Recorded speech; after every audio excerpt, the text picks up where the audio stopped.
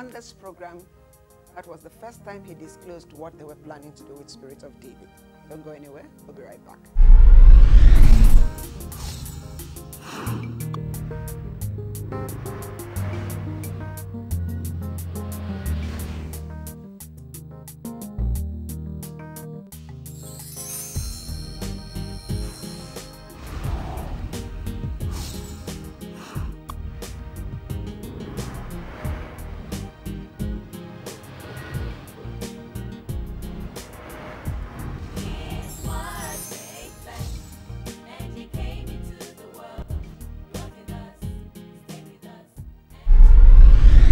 Hello there. Thanks for allowing us into your homes. I have a very interesting guest today, Pastor Segun Lawal. Segun, you're welcome. Thank you. It's good to be back. Well, so much has happened. A lot. If I dare say so myself. Yes, you're absolutely correct. Yes. So let's cut to what you said to us in 2007. Watch this. So what is Spirit of David? Spirit of David is well, it's a gospel dance club, if you can call it that, and it's based on the principles found in the Holy Scriptures, 2 Samuel chapter 6 and verse 14. The idea is to emulate what we see there. We meet a man, King David, and he's very popular, he's very well known, he's highly esteemed, he's feared, he's respected by all. He has proven himself to be a man of war and a great king, a great leader. But he is without the presence of God, represented by the Ark of the Covenant, and therefore his people are without God. And the Ark had been taken away and had been kept with a man called Obed-Edom for about 3 months, and he had prospered. So David felt confident that it can be restored to the people of God. So he's carrying this Ark. There's fanfare, it's like a show, it's like an event. There are cows being killed every 30 paces. There's this, there's that. But David is not singing. It's not a special number. It's not a choir item. It's not a drama. He is dancing. And I believe, as the Lord told me, that dance will be a sign and a symbol of reconciliation.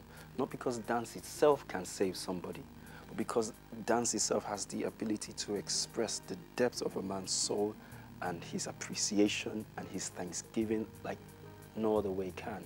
And so it's the same spirit or the same attitude or the same mind or the same heart of David that we emulate in Spirit of David. We use dance to present the gospel, to present hope, to present reconciliation, to present union, and to give people meaning and understanding.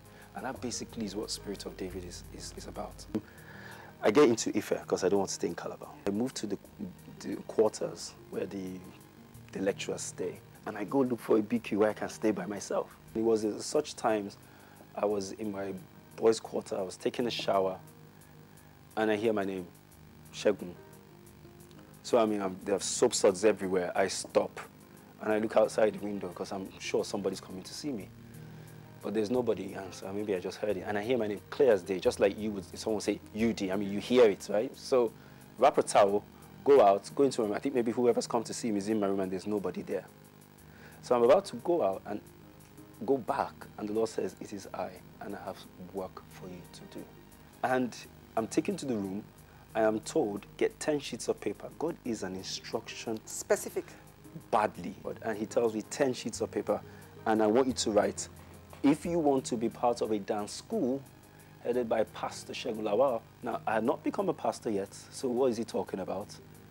Dance? I mean, I like dance. I've always liked dance, but like I said, football was my first passion, so what's the big deal with dance?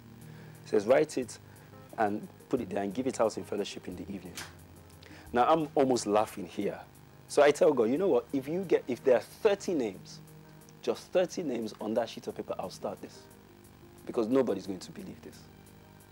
So I go to fellowship, I tell the pastor, I've got an announcement to make, and he says, no, I can't do it because it's a special service today. We don't do announcements on special service. I said, even better. It's not going to happen. But he says, but for you, I was walking away, he stops me, he says, Segun, the Lord just slapped me and said, you must be joking. That announcement must be made tonight. Now, this man doesn't do that kind of, he's not the kind of person to just say that. So I'm already trembling because I'm like, Flo, are you serious? The Lord told you about this too? What is God doing? So that evening, I give out the 10 sheets of paper. I go collect it from the ushers after, expecting to see 30 names. or less. Because I'm like, if you give me 30, I see 210 names. 210 names. 210. So if I could have doubted 30 or 50 or 100 or maybe 150, but 210. So I say, okay, what do you want me to do? He tells me, announce a meeting. You got 210 names. So of course, if you announce a meeting, you expect 210 people. But it was a rainy Friday night. Guess how many people I got? 5. 8, including myself. And I'm thinking, what happened to the 210? Was I seeing things? And God begins to tell me what I should say. That this will be a popular people in the land. They will redefine dance. A generation of Christians never seen before will come out of these ones. They will have an attraction, a light. Men will see their works and give glory to the Father in heaven. And I'm telling these people like I'm talking to thousands. And you do what? This is what, 10 years later? This is all Oh my Lord. It's a fulfillment of every word that the Lord said to you. And looking back now, I think it's larger than you. It is huger, if I can use that term. So at the time when you were looking at it, the vision looked very small. Yes.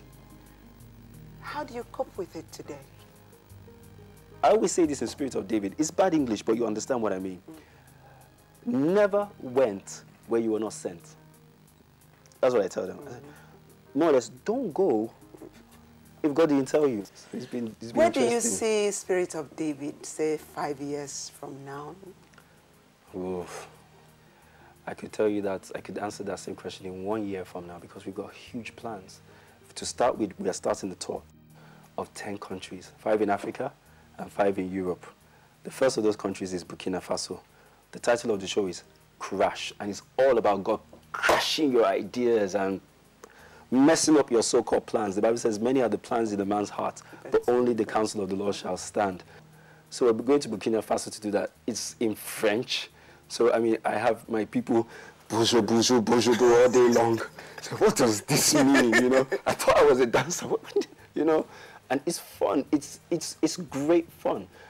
We'll also be going to Cameroon, to Ghana, to Kenya, to South Africa, as well as Burkina Faso. In Europe, we're going to Belgium, Scotland, Spain, France, and Germany. All within about a year and a half. So that's fun. That's happening. Also, we have an initiative called Spirit of David Takes Two, and we're about to start Celebrity Takes Two. That's where you see your Nigerian celebrities paired up with a Spirit of David dance instructor on TV, and you get to vote who is the best dancer. Now that is just going to be awesome, because we've never seen it in this country before. We really want people, I know this sounds funny, but when you think dance, to think Spirit of David. And in thinking Spirit of David, you think God. The Bible says, let men see your good works. And give glory. And give glory to the Father.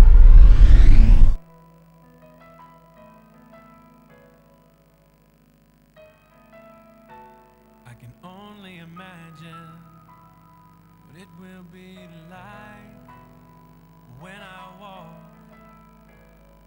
by your side. I can only imagine what my eyes will see when your face is before me. I can only imagine.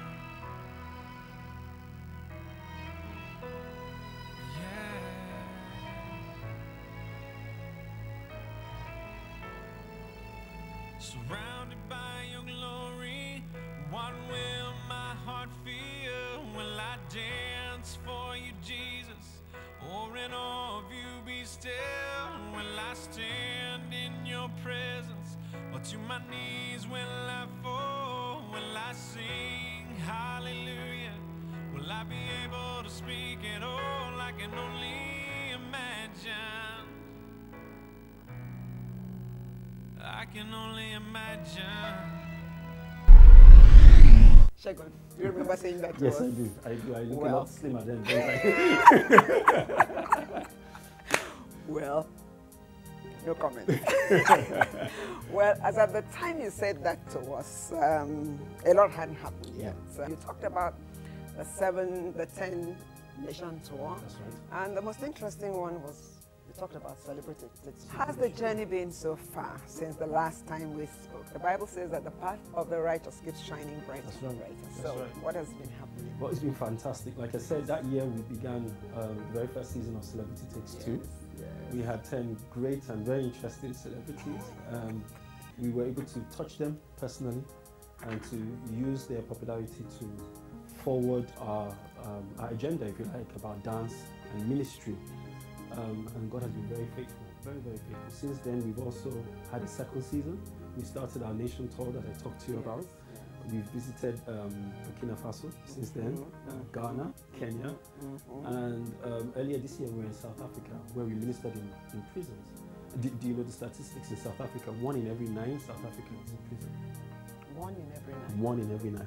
And we worked with a church there whose mission is to reach all the prisons in South Africa. And that's a population if you do the maths. And so we were very honored to go into a medium security prison as part of this tour and minister to them. And several souls responded and gave their lives to the Lord. And it's been very touching, you know, when you see someone who is not going to leave the 4 walls of that prison. And you walk in, minister, and you walk out. And he has hope. He leaves with hope. And we're all crying. We're all holding hands and praying. Yeah, it's been fantastic. 2008, I was chosen to be part of a fellowship program, a mentorship program in the United States with the Kennedy Center for the Performing Arts. I heard that. That was just superb. And I was, after 3 weeks, accorded a fellowship. And I was the first Nigerian in my category to ever been given that award. So it's been really incredible. You know, I've been using the knowledge to teach about arts management, proper arts management, so that people who are into the arts can have a future and a vehicle to further it that is godly based and will succeed. And I'm even organizing a series of programs to that effect, yearly in conjunction with Terra Culture to that effect. And every month we'll be teaching arts management for people who are interested. I believe that what you're doing, you've reached, you've touched more people, you've reached more people more than what preaching on a pulpit. You know what, it's interesting you should say that. There are some huge shows, you know, around the world that have a large viewership. Some of the viewership is 2 million, 5 million, 10 million, which is very large numbers considering. And we in our first season hit well over 30 million people. We were viewed in the second season over 45 million people. We were viewed in countries across Europe, across Africa, and of course our nation. And it's incredible when you think that in 1 hour you have the potential to reach millions of people, you know, as opposed to cramming people into a space and you have a pulpit. And God will use that pulpit in that place. But there are so many people that won't come to church and so many people that won't be found in those environments that need to hear a word or a psalm or a spiritual song or need to hear a word of encouragement or see something that is wholly entertaining as opposed to what we're being bombarded with these days, you know, in the media. And our people, even the church, are getting more and more into the circular way of doing things. So that's the only way you can draw the youth. And look, people need to be drawn. Draw people, let them hear. And when they come, we tell them the uncompromising truth of the gospel. We had a show in Nairobi. We had a show in Mombasa at the Aga Khan. The Aga Khan is a school, and you don't do Christian shows in the Aga Khan school, as the name implies. And we had this huge show. We were warned the day before that there's some people that don't want this to happen. We went back to our hotels, we prayed all night, and we went back there, and so many of these young kids, smart guys, intelligent people, were just asking for the songs. They loved the story about Joseph. They talked about having their own dreams. Will God help me accomplish my dreams? So yeah, it's really broken barriers, and you know, it's forced us out of that box without compromising our beliefs. It's been incredible. It's very humbling. I mean, to think that this is something that God told you in the bathroom. Yes. As you stepped out of your bathroom. Yes. In your BQ. In my BQ. You remember? You know, I keep having that story told me over and over and over and over again. I think that bathroom is the most famous place in your bathroom at Lawal University, right? Don't go anywhere. Just hold that thought. Don't go anywhere. We'll be right back.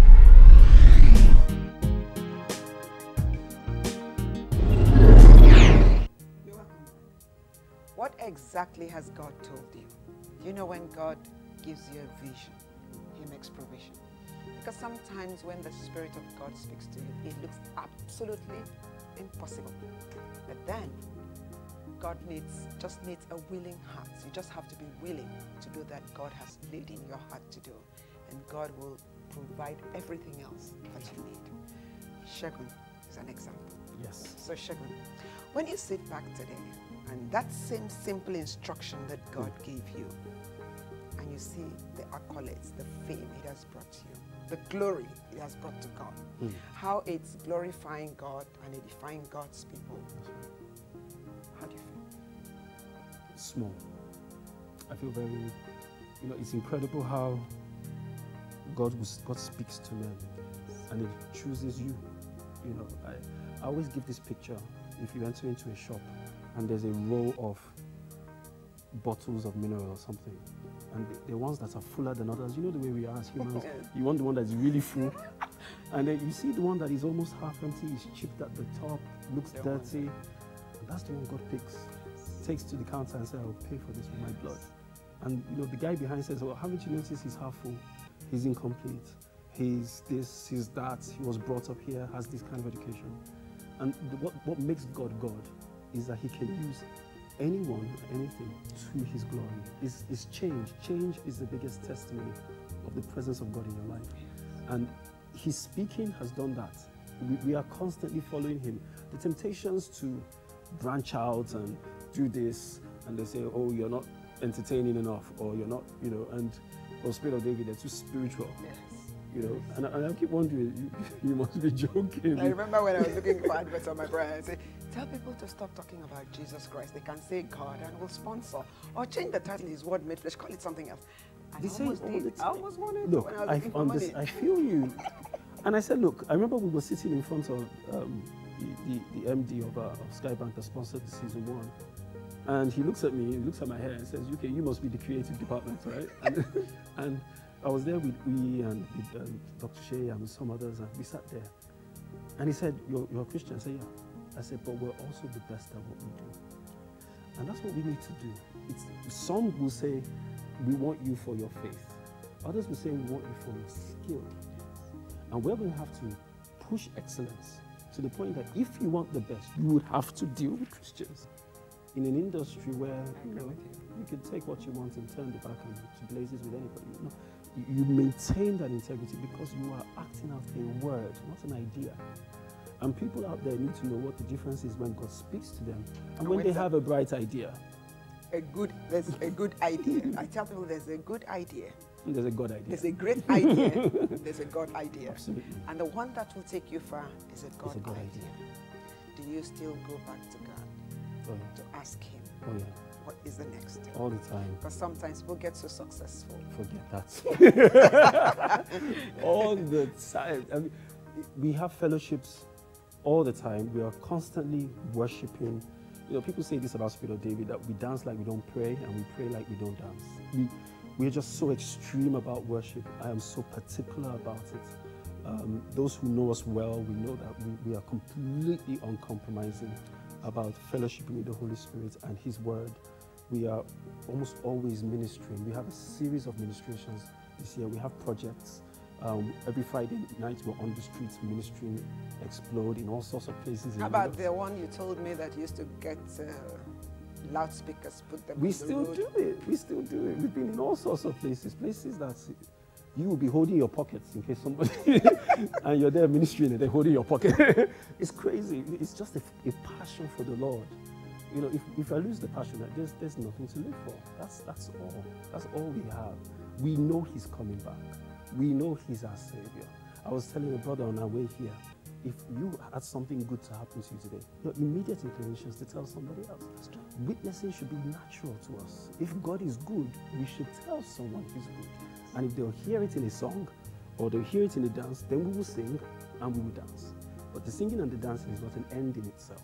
It is so that people will know. Jesus sat on the well of Jacob, asked her for water. He never drank the water at the end of the day. It was an access tool. And sometimes we invite people to the well. We think they're going to drink water. They may come thinking they're going to drink water. They're going to have a great time. They're going to be taught this and be taught that and see ladies or see guys dancing. all you ever meet is a Savior that knows all about you.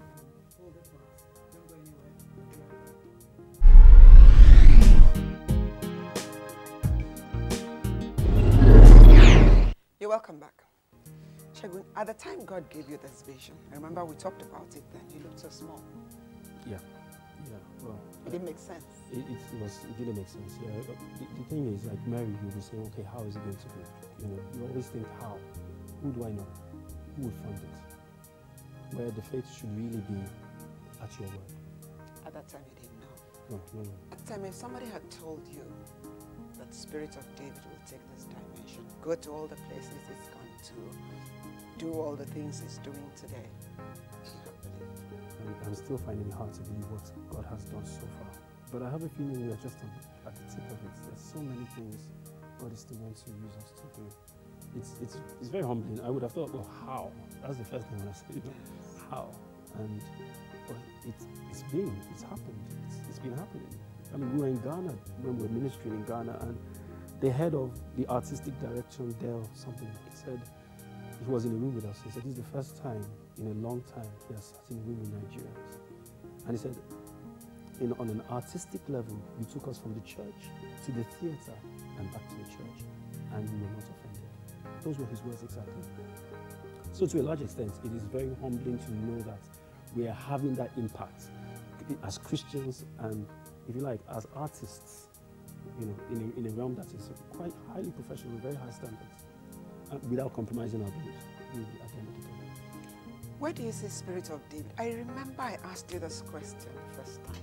I said, where do you see Spirit of David 10 years from now? If you had asked me where did I see Spirit of David 3 years from now, I would have been completely wrong. So 10 years. I remember I asked you that question I think I'm going to be careful to answer that. Let's get blown away. Spirit of David 10 years from now. That was 3 years ago. Where do you see Spirit of David?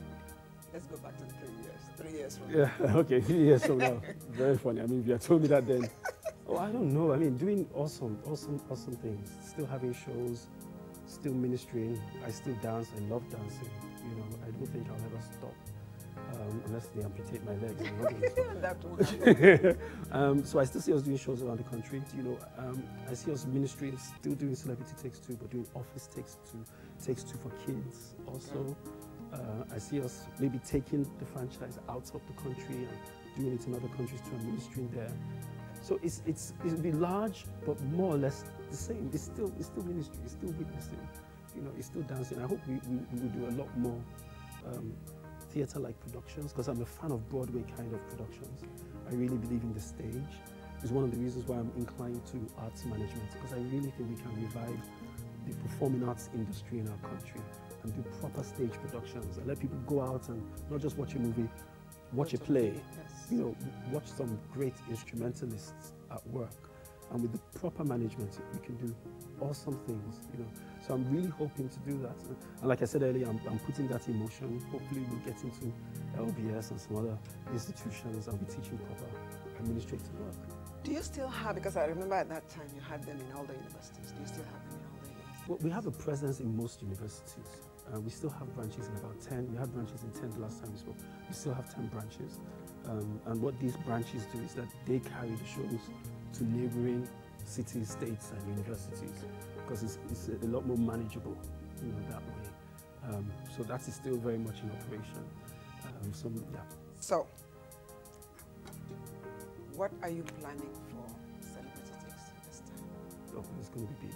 I can tell you that, big.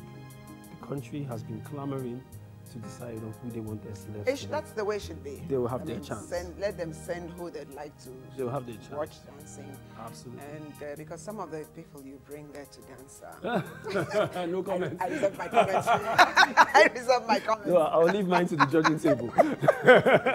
No, but I'm really interested in having this season. We're going to go back to a widespread of celebrities from various fields. Our motto is to get Nigeria dancing. And that's really our aim, to redefine dance, to get people to appreciate all that goes into it, and of course the glory of God that can come from worshiping Him in dance, whatever the style of the music or whatever. Segun, we can sit with you all day I and know, talk all I day. know, You know I that. know. It's been great coming back thank you for coming back here to speak to us on what God is doing. Thank you. And Word of God is dynamic. It takes you from one level to another level, and we'd like to celebrate anything new that God is doing with Spirit of Faith. Thank you. And with you, to encourage someone out there that God is speaking with, who says, like you said, it didn't make sense at the time. But I thank you very much for keeping the dream alive. Thank you for keeping God made flesh alive. I love it. Thank you. His word is God made will flesh make indeed. you go from strength to strength. Amen. Because this, your story, is really a word given to you Amen. that has been made flesh in your Amen. life. I agree. Thank you very much. Thank you so God much for bless having me. you. Okay. Don't go anywhere. We'll be right back.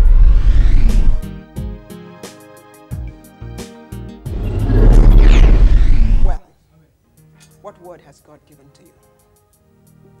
What instructions have you received from God? What has God said to you that you look at the state of finances and you say, no, I don't have the reputation to do this. I don't have the finances to do this. I'm not in a frame of mind to do this. Well, if God has given you instructions to come with, please do carry them out, and God will back you every step of the way. Because when He gives you a vision, He makes provision. Maybe the trial you're going through, the pain, the shame, the adversity you're going through is because you have refused to carry out an instruction that God has given to you. I believe that once you accept and you say like Mary said, be it unto me according to your word, God will do the rest. Until I come your way another time, thank you for your time. And my name is Utuak Abasi, meaning God's will, perfect will of God. Have a great week from here.